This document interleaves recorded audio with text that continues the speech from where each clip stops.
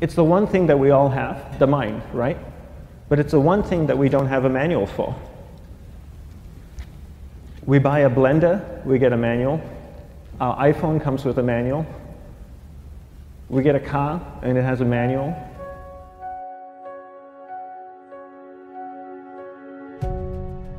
Nobody teaches you how to use the mind. There's no manual for the mind. So this, I think, is one of the most essential things in making progress in our life, is really understanding how our mind works. It's the one thing that we have to live with 24 hours a day, 7 days a week.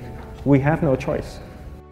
Imagine if most of you slept 8 hours a day, which most of you don't.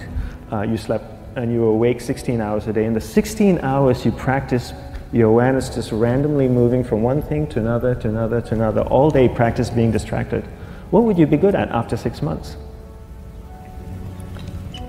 You did the 16 hours a day, you just allow your awareness to jump from one thing to another, to another. I'll tweet right now, I'll switch to text messaging, then I'll go to email. Oh, my phone's ringing, so I'll answer the phone. And then somebody's speaking to me, so I'll have 2 conversations at one time.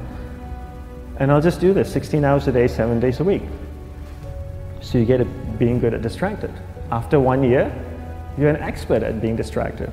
After a year and a half, they'll invite you to give keynote talks on being distracted. You're so good, you practice 16 hours a day. So the same works for the opposite. If you practice being concentrated 16 hours a day, what would you become good at? You become good at concentrating. And all it takes is practice. By just doing one thing at a time. Keeping your awareness on one thing at a time. And you integrate this into everything that you do in your life. So the best way to do it is pick a few opportunities in your everyday life. For example, we all speak with people. When I speak with somebody, I give them my undivided attention. I keep my awareness on them. And the conversation is really brief. Why? Because we're concentrated. We're not being distracted. A 10-minute conversation normally just takes 3 minutes because you're just so focused. I define concentration as the ability to keep that awareness on one thing for a prolonged period of time.